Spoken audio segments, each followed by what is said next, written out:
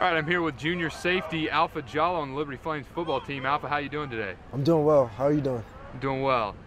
Entering this season, there's a lot of question marks about this defense. What's the progression you've seen over the last several games for you guys?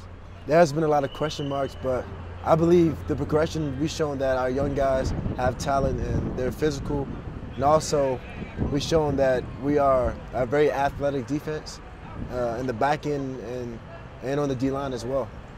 You guys had put together some pretty good games, specifically the Montana game. Mm-hmm. How big of a game was that for you guys? The Montana game, that was we know that they beat North Dakota State, four-time defending champion, and for us to beat them, it shows that we can play with the top talents or the best teams in our conference. And you guys last week went into Southern Illinois.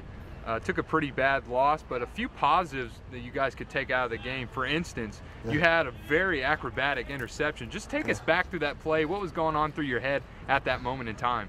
As my coach stated, I had an assignment to do, and my assignment was complete, so I had no work. And I saw that, it's just basically off the game plan. I knew that they had some double pass going on, and I saw the running back come out the backfield off a delay run, and just went over there, the ball was in the air, and I had to make a play on it to give the offense a chance to get points on the board.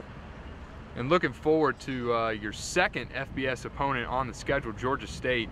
How exciting is it for you guys to play another FBS school, and how exciting is it to finally get to play in a dome? Yeah, I never played in a dome before. It's very exciting to play in a dome. Playing against an FBS school, we know they got a lot of talent. Their backup's going to have a lot of talent. So, just to show on film to scouts for guys who have opportunity to play in the NFL that we can hang with FBS schools even though we're FCS school. But, it shows that we can hang with guys and we showcase our talent to bigger colleges. And moving on off that point, what can you say of your head coach, Turner Gill? He's really, really turned this program around. What can you say he's done so well with you guys that has really helped you guys succeed this season? Coach Gill, he is a great coach. I love the guy. He wants us to. He wants to win. He loves to win. He wants us to be a family and stick together and do the right thing on and off the field.